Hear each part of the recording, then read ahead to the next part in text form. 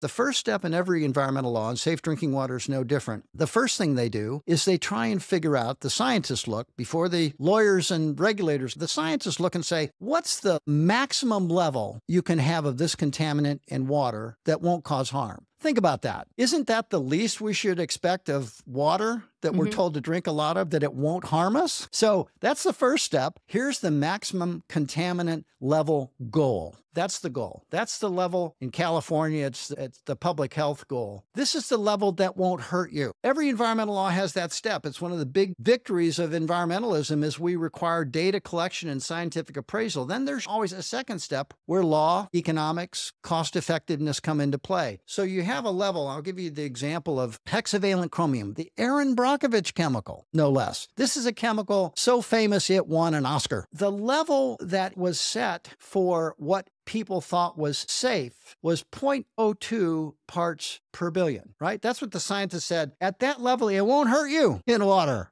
Thank you. Thank you. My water won't hurt me. Woohoo. Is that if you're having 1 glass a day? I mean, think about the quantity per toddler, per pregnant woman. I mean, that's over the lifetime. But yeah, and presumably it reflects the fact that no, the dose doesn't necessarily make the poison. Sometimes it's the person, how old they are, how sensitive they are. The dose makes the poison made sense when the guy who said that phrase was born. Anyway, so then they set the legal limit.